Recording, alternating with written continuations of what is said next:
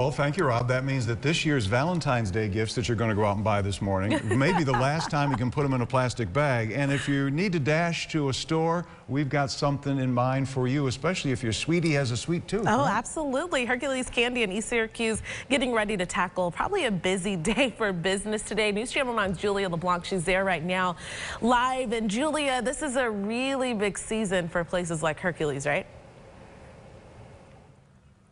It is. Good morning and happy Valentine's Day, Dan and Jennifer. Today is going to be a busy day up until about dinner time, but really yesterday was busy. And here to tell us all about it, Terry Andrianos, who's the co-owner of the store.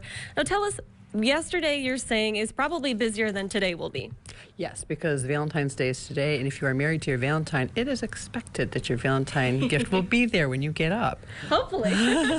But if not, you have this day to dash out and come and pick up your purchase. Okay, so tell me what you see today from customers.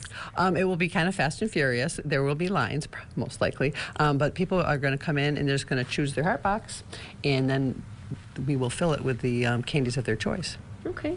Now tell me about the process leading up to this. It's been a crazy, really, season for you. You said since November. It's been super busy. Yes, the candy season for us is basically November 1st right through Easter. Most retailers, it's just Christmas time, but we are lucky enough that it's a little more stretched out.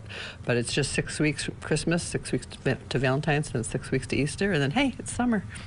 Now tell us about, you said, you know, you've been in this store for about a year and a half, you said, but before you were actually in your own home, operating a store out of there. Now tell me what it's been like since you moved here. Well, it's so much nicer to stretch out and have a little headroom. Those who are familiar with the old store, the basement ceilings are about this tall.